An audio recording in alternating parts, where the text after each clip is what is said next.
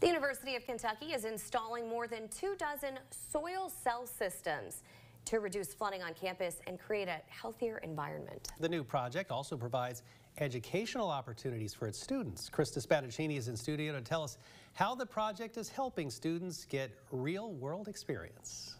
UK students majoring in civil engineering or landscape architecture will research the long-term benefits of soil cells. They'll study how well the systems are reducing flooding near Memorial Coliseum and Kroger Field and test if it's improving stormwater quality on campus.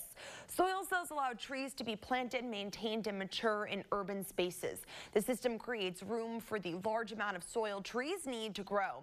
A $360,000 grant from the city will pay for the installation of these 30 soil cells. The project was inspired by Lexington's Town Branch Trail Project, which planted trees and soil cells along the path connecting downtown Lexington with Masterson Station Park and the Distillery District. Research shows trees reduce flooding since water will either stay on the leaves or soak into the roots. Trees also improve stormwater quality, preventing harmful pollutants from flowing into our rivers and lakes. A planning committee at UK is meeting soon to finalize the project details. Construction is expected to start this summer. I'm Krista Spadaccini, Fox 56 News.